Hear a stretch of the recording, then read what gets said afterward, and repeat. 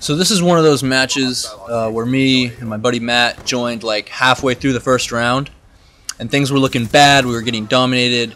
We were down like 90 points, and so we try to stage a comeback, and in the end we fail, and I throw up in my mouth a little bit. But I wanted to show you this clip because it's a perfect example of how one player can hold off an entire team on this map.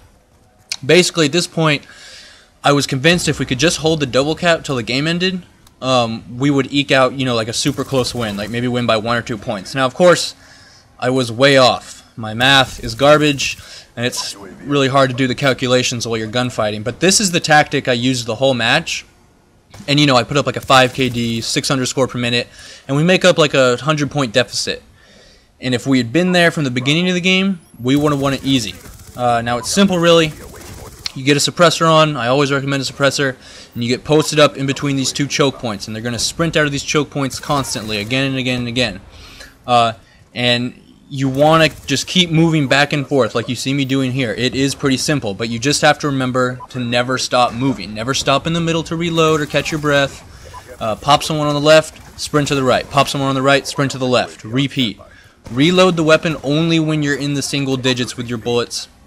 And always, make sure you're always reloading on the move.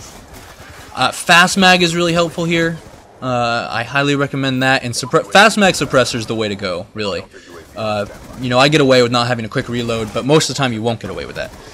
Fast reload and suppressor. That's really what you want to do. That's what's going to keep you alive. That's what's going to let you do this successfully. Now, if you have 2 people doing this, one on each choke point, you're golden. You can hold off the whole match like that.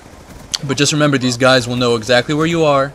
They'll be really pissed off, and they'll spawn like 5 seconds away, and they'll come back looking for you for revenge. But as you can see, it was too little, too late, unfortunately, and we lose.